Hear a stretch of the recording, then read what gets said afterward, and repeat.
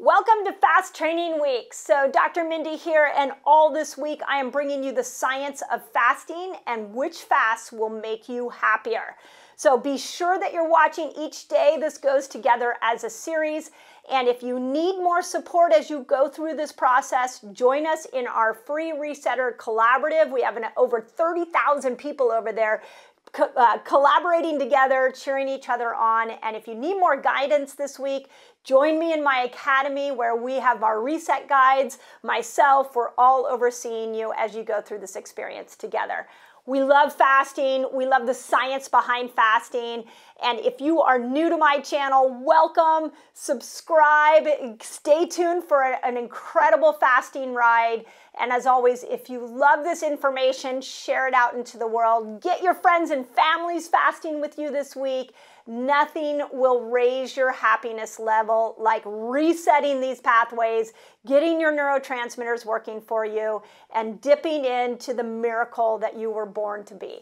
Enjoy.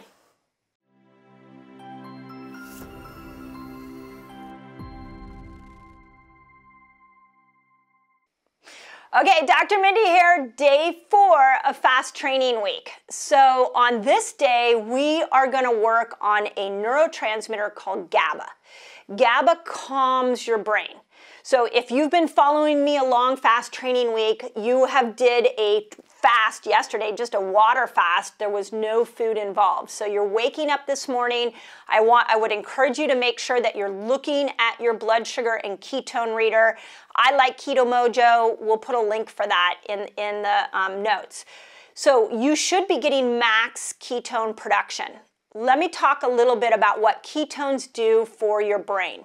There are several pieces that are really interesting. So like I mentioned yesterday, when we get the presence of ketones, we want to see it on your reader over 0.5.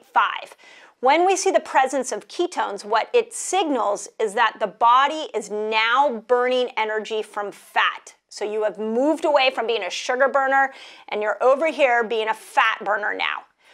The more those ketones go up, the longer you're in a state of ketosis, what happens to the brain? Because that's the purpose of this Fast Training Week. We want to really change the brain.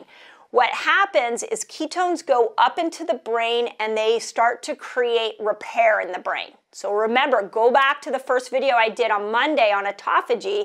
We want to repair these neurons that have been degenerated from toxins and poor modern living. So ketones are one way of repairing those. But ketones do another thing for the brain. You have two chemicals that affect your brain dramatically. One is called glutamate, and glutamate makes your brain excitatory. I think we got a lot of glutamate going on in the world right now. GABA calms the brain down. Now, they work inversely. So if glutamate goes up and you have excitatory response, GABA goes down. And when GABA goes up and you have a calming brain, then glutamate goes down. So what's happening today as you're in this 48-hour water fast, you're moving this water fast along to the second day, is that your ketones are going up, and as they go up, it signals to your brain to, instead of making glutamate, to make GABA. So it changes the neurochemicals that your brain will prefer. The longer you're in a state of ketosis, the more GABA you will make. How cool is that? Now, any of us who've been in these longer fasts, you guys know that the longer you go into a fast, the calmer your brain will become. And it's almost like if you've ever been in a 3 to 5 day water fast, it's like by the 5th day, you just don't even want to talk. The brain is so zoned out. So I want you to look at that meter today, and I want you to focus on those ketones, because ketones equals a calm brain. Now, I want to point something else out for today. So you are going to break your fast tonight. And I really encourage you to break your fast with a ketobiotic meal. And ketobiotic, go back and watch the other videos that I did, but a ketobiotic meal is keeping your net carbs under 50 grams, and I really encourage you to make your carbs come from vegetables. If you want to do some low glycemic fruits like berries, that's fine.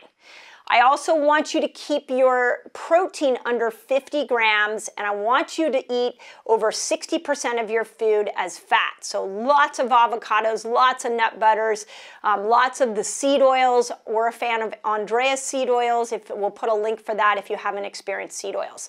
But when you go to break your fast tonight, I want you to break it with a ketobiotic meal.